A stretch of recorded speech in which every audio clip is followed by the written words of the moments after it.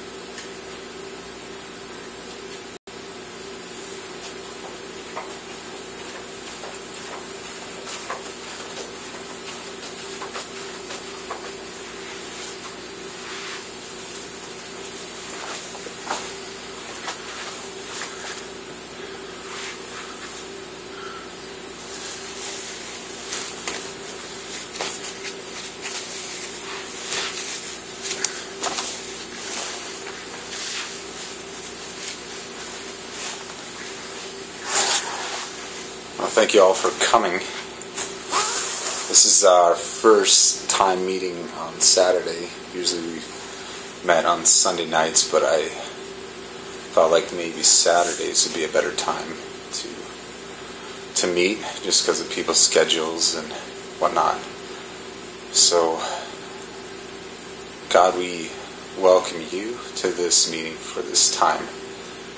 We know that you are everywhere, but also that you're with us where two or three are gathered in your name, and we do meet in the name of Jesus to glorify him, to praise him, to praise you, God. And we know that you have a desire and a plan to make yourself known here with us and among us.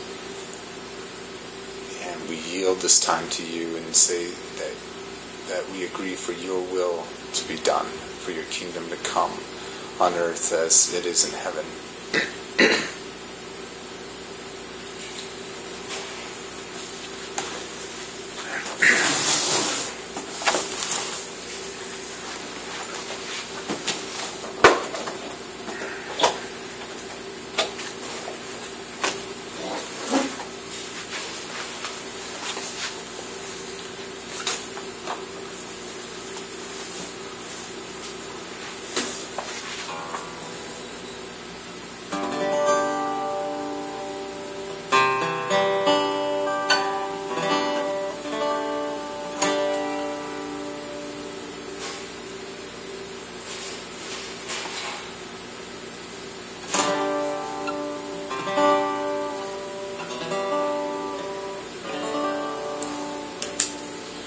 One of the fruits of the Spirit is patience. And in our time, it really takes a lot of concentration to maintain patience. You know, our family has experienced the fruits of patience by being consistently asking God for a new car. And after probably 3 or 4 years, God answered that prayer. And it's been a real blessing to see not only that, but our older car sold off and entrusted to some people who were really deserving of it, really needed it. An older woman and her son who needed reliable transportation. And I feel good about that because I know that we took really good care of our car and passed it along to them.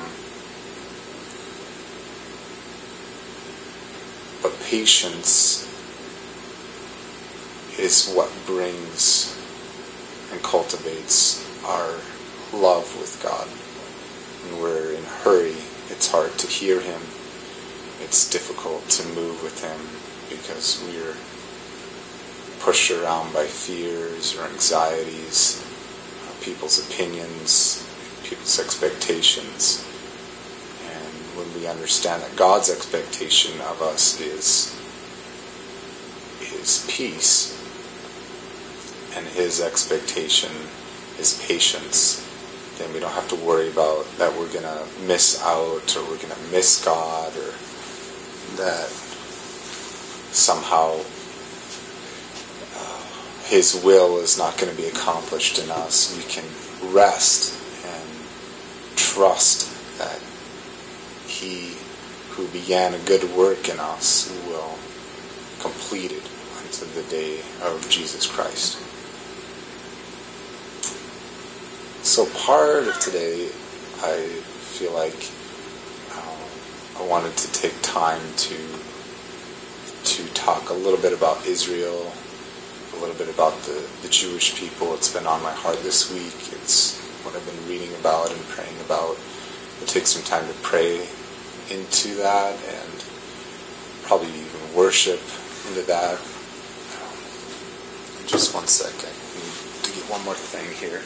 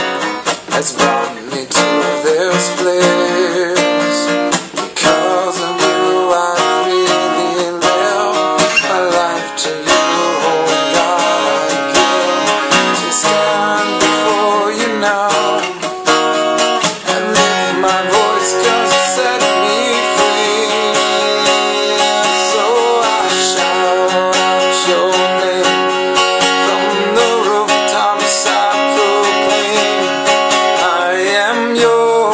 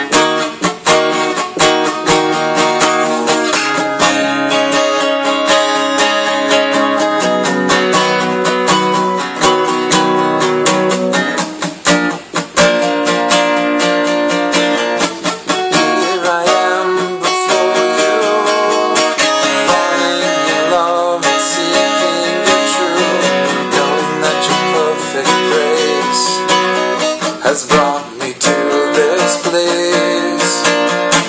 Because of you I freely live my life to you, oh God, I give. So I stand before you, God, I lift my voice 'cause you set me free. So I shout out your name from the rooftops, I proclaim I am yours, I am yours.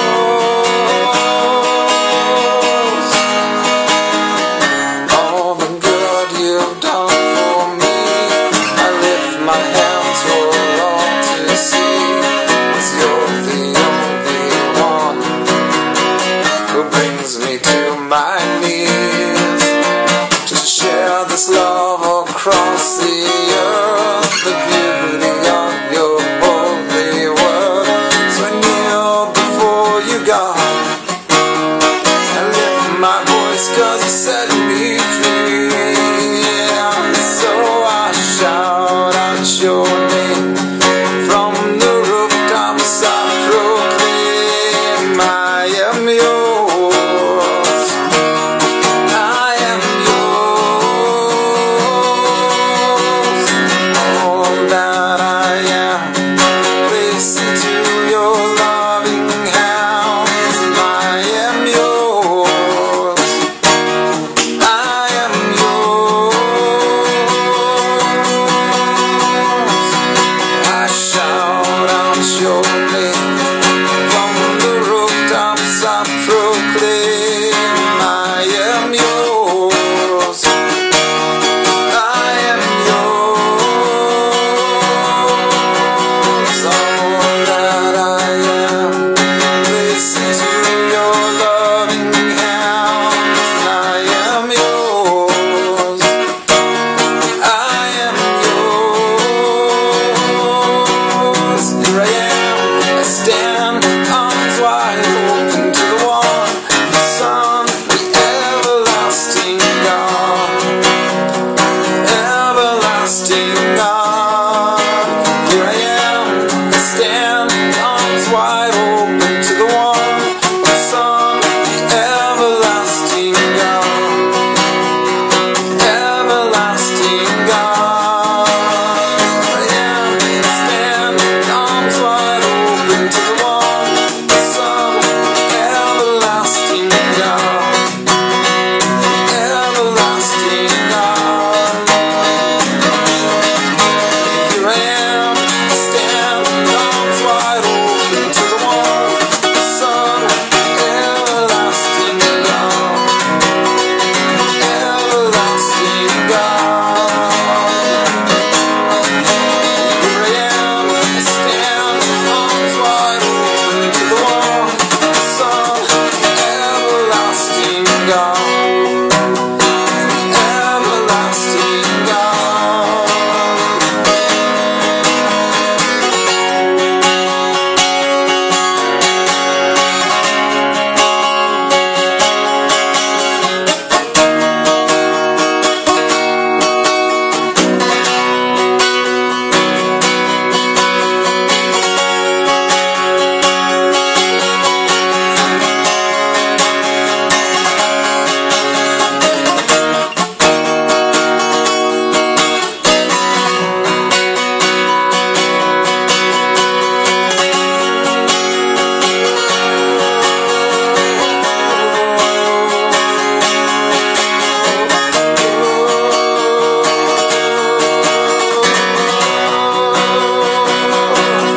So I shout out your name from the rooftops, I proclaim I am yours, I am yours. Shout out your name from the rooftops, I proclaim I am yours, I am yours.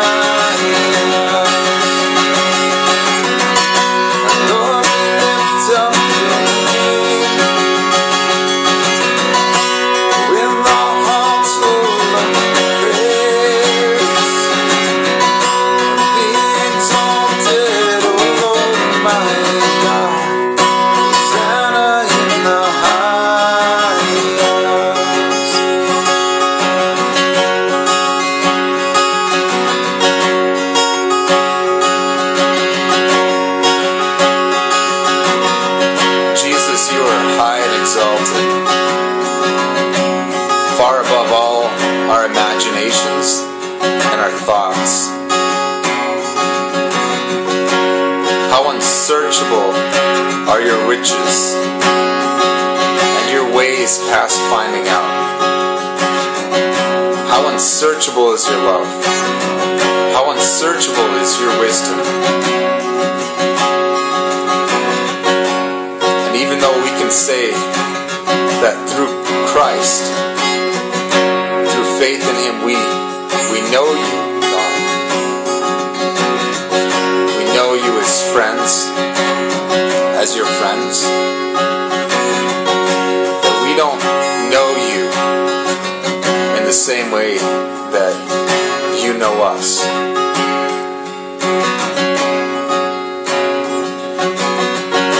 So we broaden our minds, we open our hearts, we open our spirits, and we say, God, come and reveal who you are afresh to us in a new way, God. Make yourself known, make your ways known, make your power known, make your glory known in our lives in ways that we don't know or understand. You said, call unto me, and I will answer you and show you great and mighty things which you don't even know. And so we are calling on you, God. We're praying to you and asking you, God, answer us.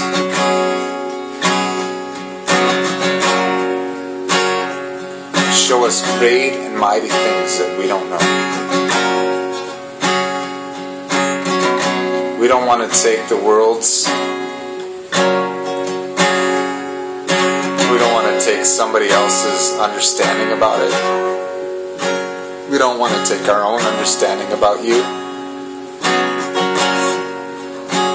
We don't want to take the world's word for it. We want to take your word for it, God. Because you are all that is true and all that is pure. And only you can reveal completely who you are. So I ask, God, that you would use me to reveal who you are, God, to the world. Use us, God. We are your hands. We are your feet. And we want them to encounter you when they encounter us. We are your body, God.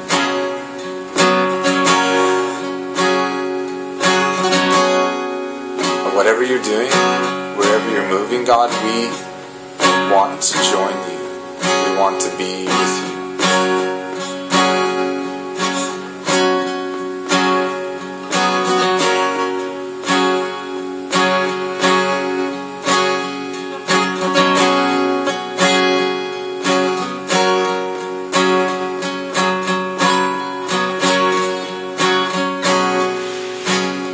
Because how you move, God, is beyond our understanding. It's beyond what we can comprehend. Because you know everything. And we know so very little, God.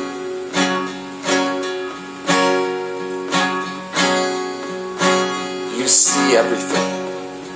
And we see so very little. And what we know of what is true, God, is so small compared to all that you know is true. So clear our minds, God. Renew our minds. Wash our minds, God, of all that is lies, all that is false. Help us to see truly in every situation, God, in every way, God. Clean our hearts, God. Create in us a clean heart, God, and renew a right spirit within us. Today is a new day, and we ask, God, that you would make us new today. Search us and try us and see if there's any wicked way in us, and lead us in the way everlasting. That everlasting way, God, that everlasting life. lead us in what you promised us, God, and we trust in you. Lead us in that life. You said that you come to give us life and life abundantly. So we receive that life. We shed off darkness. We shed off the ways and the culture of death, culture of skulls and darkness, and we receive life, new life in you.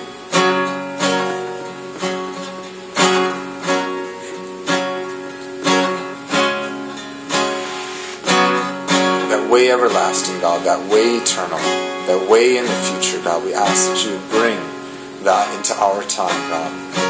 That you would bring eternity. You said you'd put eternity in our hearts. That you would bring the eternal nature of heaven into our hearts. And reveal to us, God, that we might know you as we are known. That we might know you in the power of your resurrection. To know you in your suffering, and to know you in the power of your resurrection. God, you, Jesus, you have suffered for us. All the guilt and all the shame was laid upon you. All the sin was laid upon you.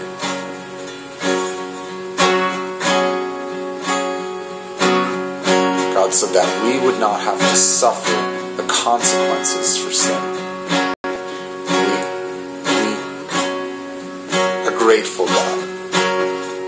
Grateful, Jesus, that you have paid that price so that we didn't have to experience an eternal torment of burning fire away from you.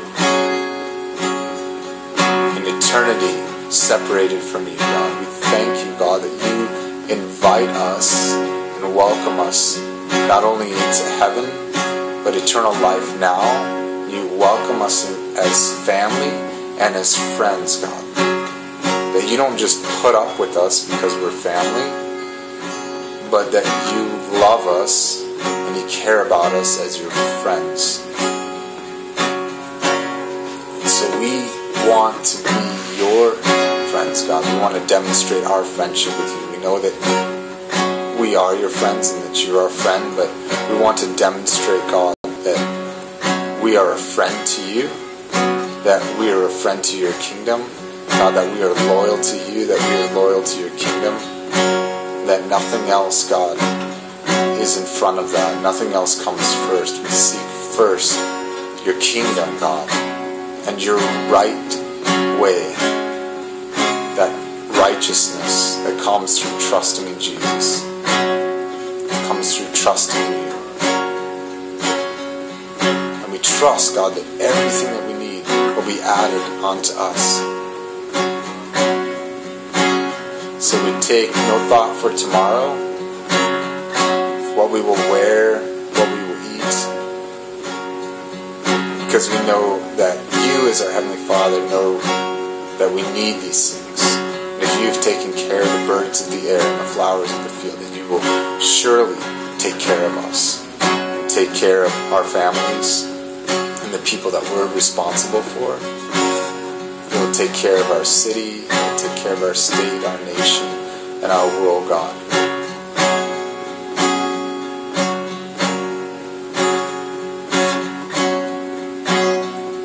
So we lay aside anxieties and we pray, God, that you would fill us with that peace that passes all understanding. Thank you, God, that you are with us, that you never abandon us, that you never leave us alone. You said you would always be with us. That you never leave us, you never forsake us.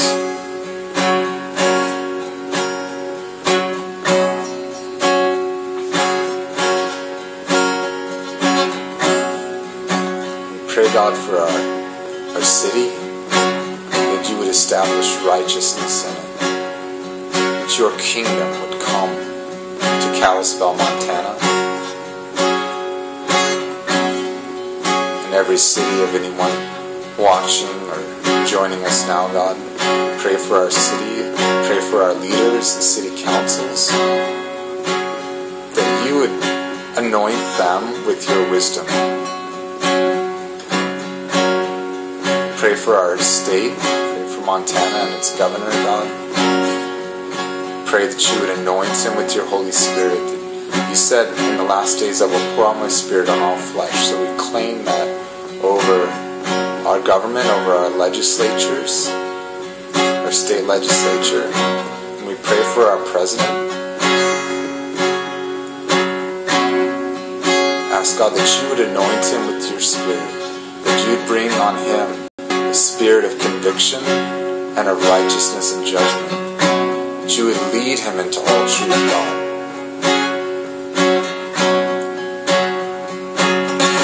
Bring on him the Holy Spirit that convicts the world of sin and righteousness and judgment. Pray for our Congress, God, that you would anoint every man and woman that is serving there, and every branch, God, of government, the executive branch, the military, and the judicial branch. We ask, God, that you would anoint the Supreme Court justices and every judge in lower courts, God, district courts, regional courts, God, local courts, that you would anoint every judge to bring justice and decisions, God, that have been made, God, that you would bring before them again, God, decisions that need your correction, that they would overturn previous decisions, God, that have brought injustice and unrighteousness. Pray, God, that you would give them opportunity to make judgments that are righteous. God, we pray for mercy where the judgments have been unjust.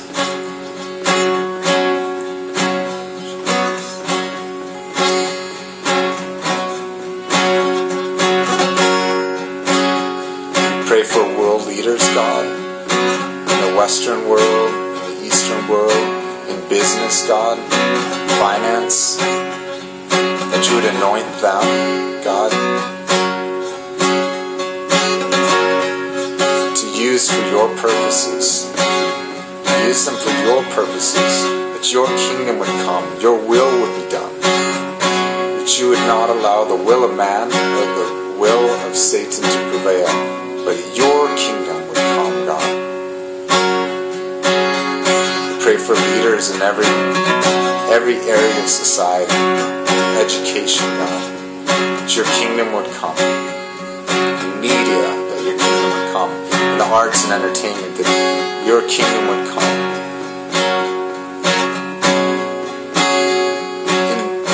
in religious spheres of the world, God, that your kingdom would come.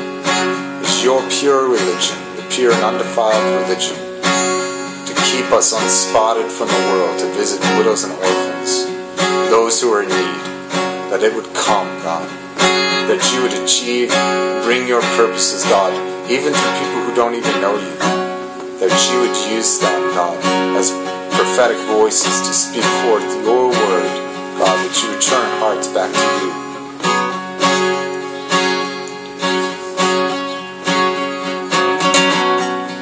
Lift up Jesus as the master of all, the master of all creation, the master of all humanity, the master over all the spiritual and physical realm, master over all. You are master over all, and all things are subject to you. All things are under your rule. All things are under your control. All things are under your will. So we present our bodies as living sacrifices, holy, acceptable unto you, which is just our reasonable service, so that we're not conformed to the world, the lust of the flesh, the lust of the eyes, and the pride of life.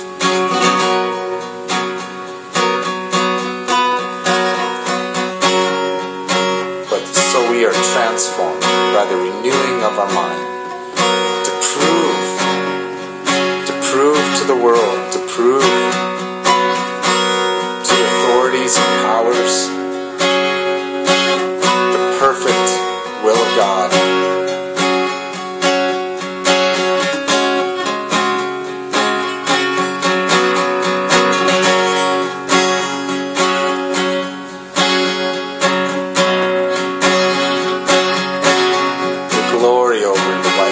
God,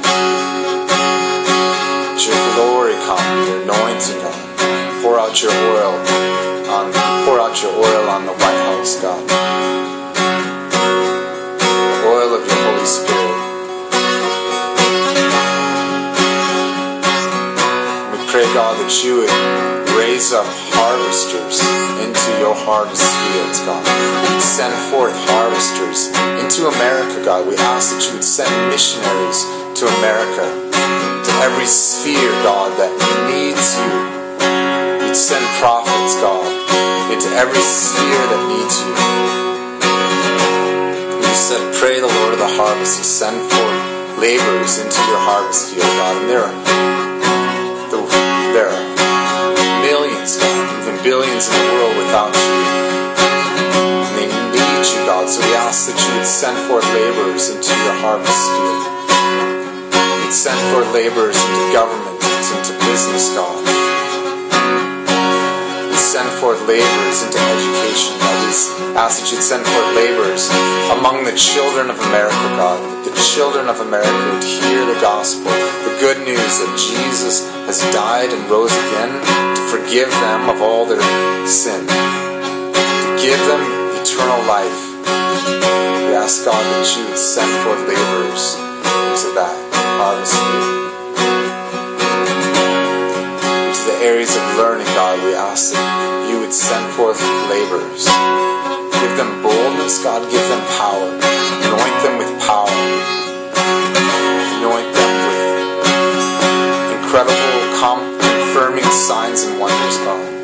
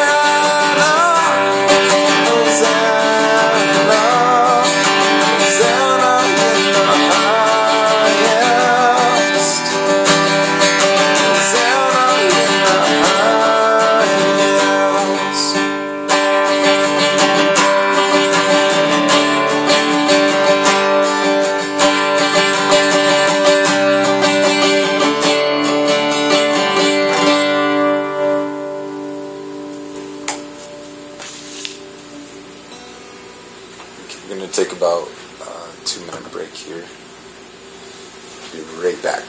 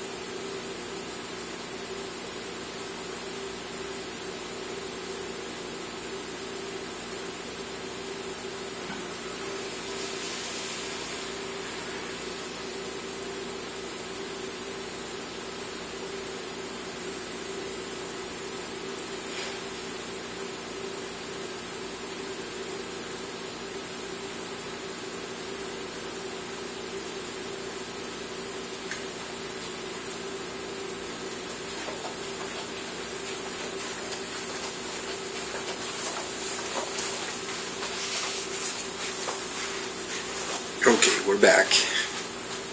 Make sure we're still on here.